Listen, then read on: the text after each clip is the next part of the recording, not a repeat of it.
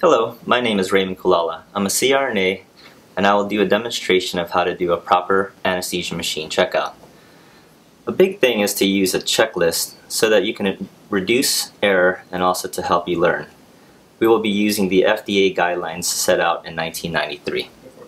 The first thing we need to do is to verify that we have emergency backup ventilation. Primarily, we use an ambu bag. Make sure that there's a mask present and also that the bag can compress and also release.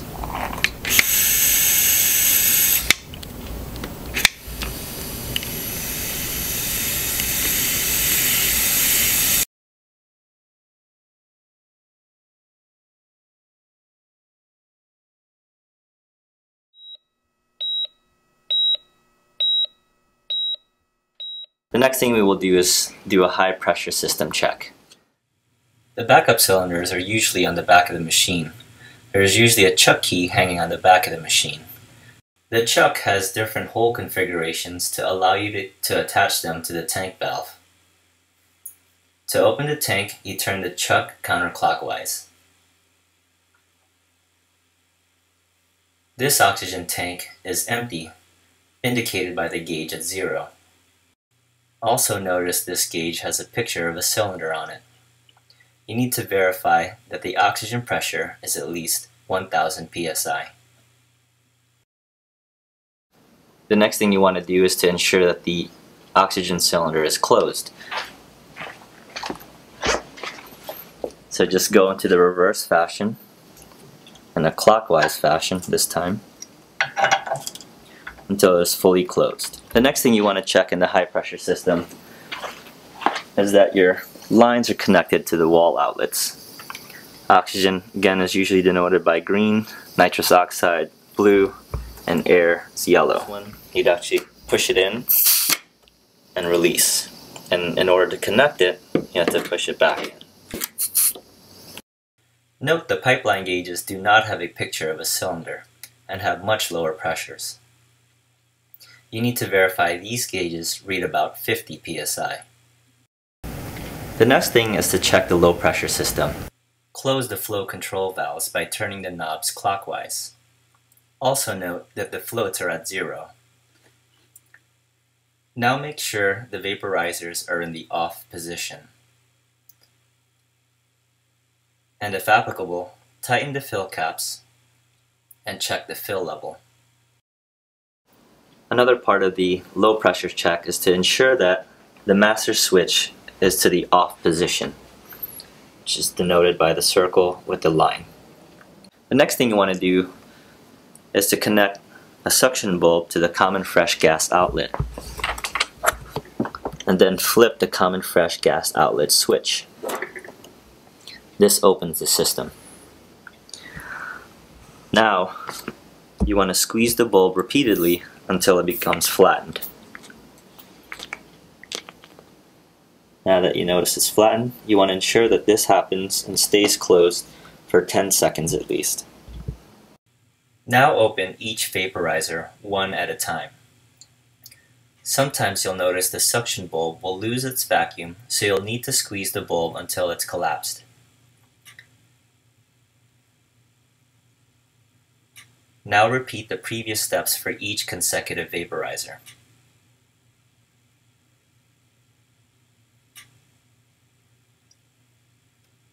Make sure to close each vaporizer when you're done.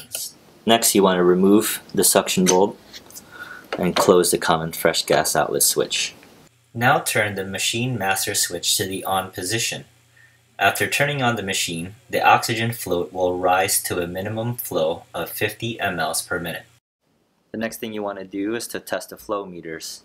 Adjust them to their full range to ensure that they're smooth operation.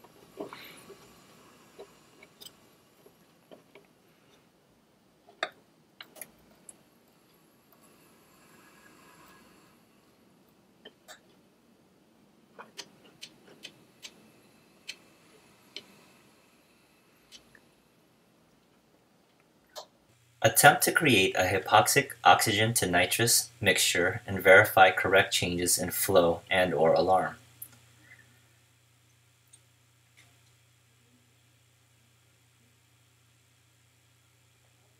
Notice the nitrous knob turns automatically as the oxygen flow is decreased.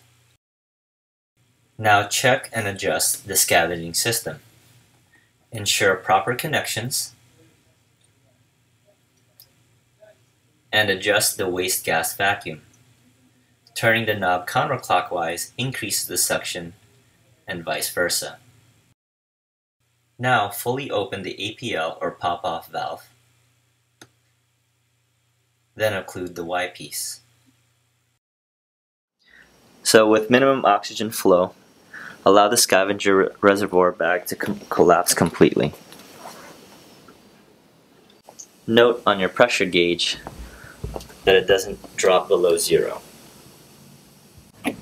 Activating the oxygen flush valve and including the end of the Y piece, you want to ensure that the pressure does not rise above 10.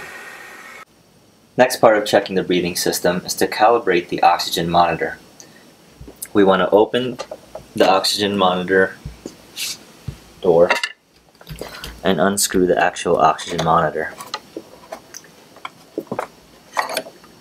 Sometimes it can be difficult to unscrew, and expose this to room air for a few minutes.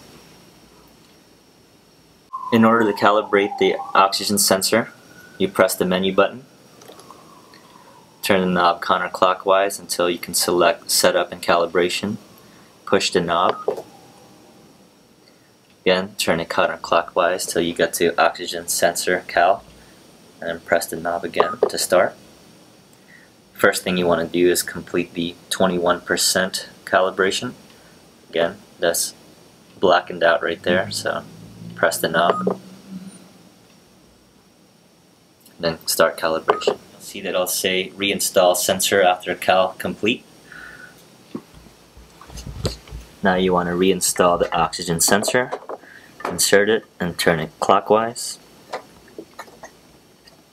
then close the door. Activate the oxygen flush valve,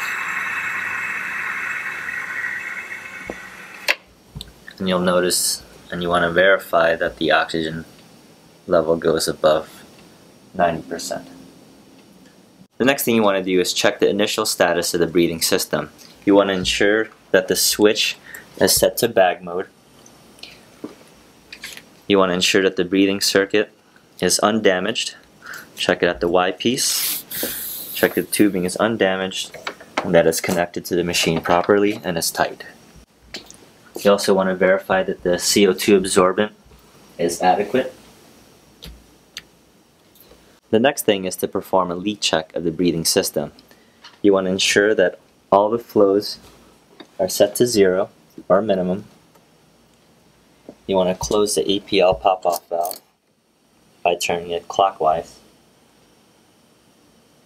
You want to occlude the Y piece and then use the oxygen flush valve to pressurize the system to 30 centimeters of water.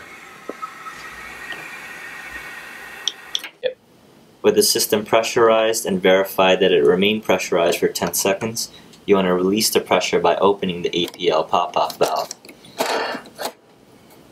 Now we want to check the ventilation system and unidirectional valves. Place a second breathing bag on the Y piece. Then set appropriate ventilator parameters. And then switch it to automatic ventilation. Fill the bellows and breathing bag with the oxygen flush valve.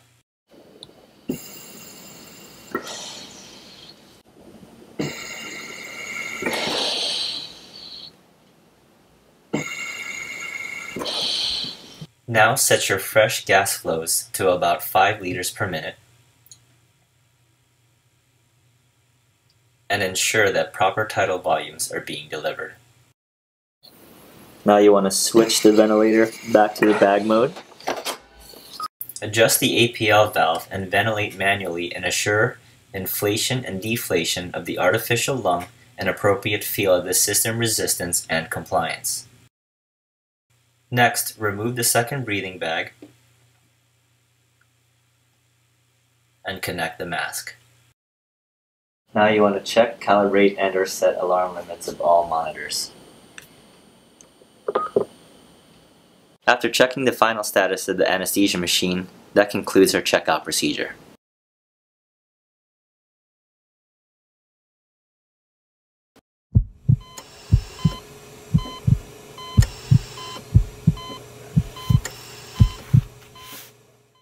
To remove the CO2 absorbent canister, you must first pull the handle out and turn it clockwise until it stops. Take each canister and shake it to prevent channeling. Place the canisters on top of each other, place them back into the holder, and turn the handle counterclockwise until it locks. To remove the oxygen tank, turn the handle counterclockwise. Remove the tank. Notice the pin index safety system. Check the O-ring for integrity and replace it.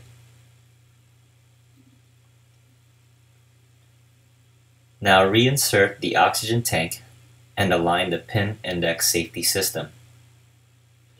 Replace the latch and turn the handle clockwise until hand tight.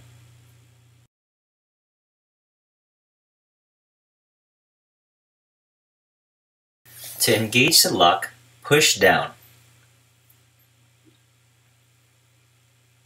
To disengage, pull up.